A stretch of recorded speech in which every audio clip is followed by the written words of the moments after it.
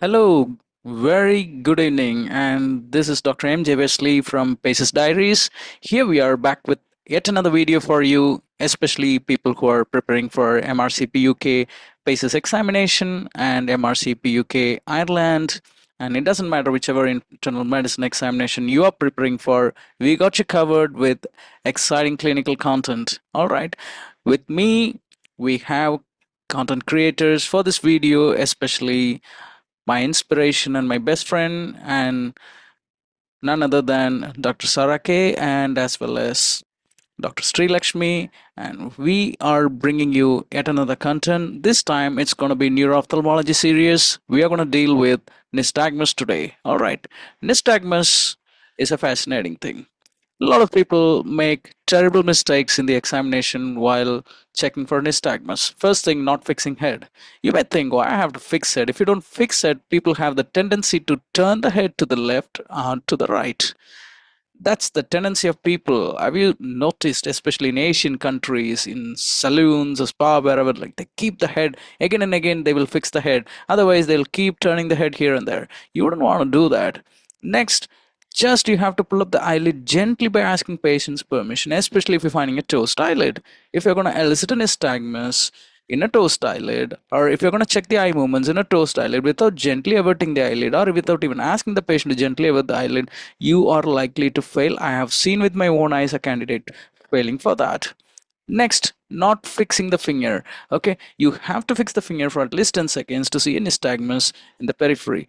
All right, the other thing, you have to tell the direction of the nystagmus, amplitude, and commenting on the fast component. It's very important. All right, then don't forget to ask about the double vision. This is what happens if you don't fix the head. The patient will keep turning the head to the left and right, and you will invent signs. Next, please don't stay very far away and make any kind of movements like this. Okay, just because some online video library is teaching something like that. That's definitely not the way to check eye movements or nystagmus. All right, I'm gonna start with the very first type of nystagmus we're going to see today is a physiological nystagmus. All right, or it's kind of a rapid gaze evoked nystagmus. It's present only in extremes of horizontal gaze. Within seconds, just comes down. All right, see here. This is a case of a gaze evoked nystagmus. All of you can see that, I believe. Absolutely. All right, this is a case of a gaze evoked nystagmus. All right. Okay, the next type of nystagmus is seesaw. I believe all of us would have played in seesaw in the park. Okay, what is it? It's a conjugate, it's a torsional, and it's a vertical movement seen in the lesion of diencephalon, cellar, and any lesion in the paracellular areas. So, what is a seesaw? You know that, right? There will be a slab-like thing with some support. Two people will sit on the opposite side and it goes ups and down. All right, so just see this nystagmus, you will find a similar movement. Look at her eyes, see how the eye is moving. It's kind of moving up and down, up and down, up and down, up and down. That's your classical seesaw nystagmus. I hope all of you got it. Yep, perfect. Then comes the downbeat nystagmus. Okay, any abnormalities in a cervico-medullary junction or in posterior midline cerebellar disease, you are likely to get this kind of a downbeat nystagmus. Watch carefully. This is a case of a downbeat nystagmus. All right, this is a case of a downbeat nystagmus.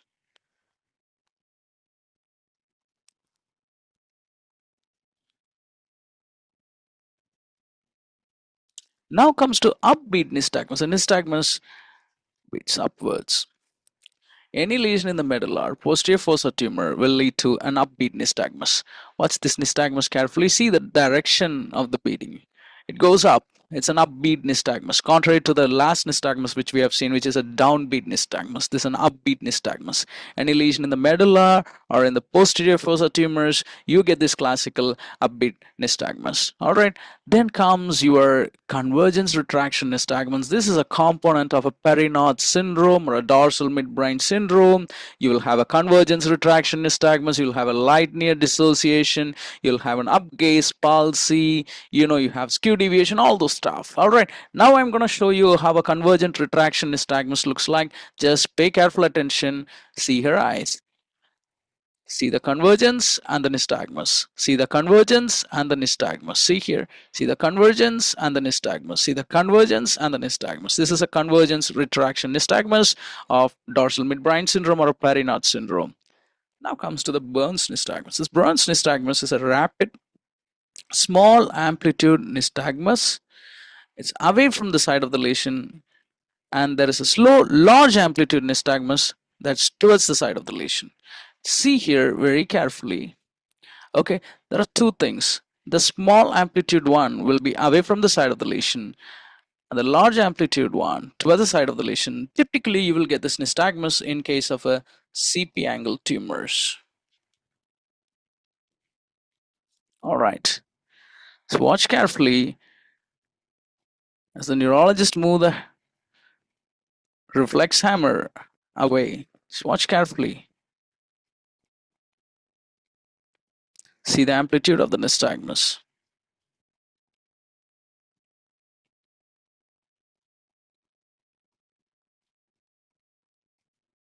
It's very small amplitude nystagmus. Okay, away from the side of the lesion, and a large amplitude nystagmus that occurs towards the side of the lesion. Classically, you will get in any cerebellopontine angle tumors. It can be acoustic neuroma, meningioma, ependymoma, neurofibroma, whatever it is, you're likely to get this thing. All right.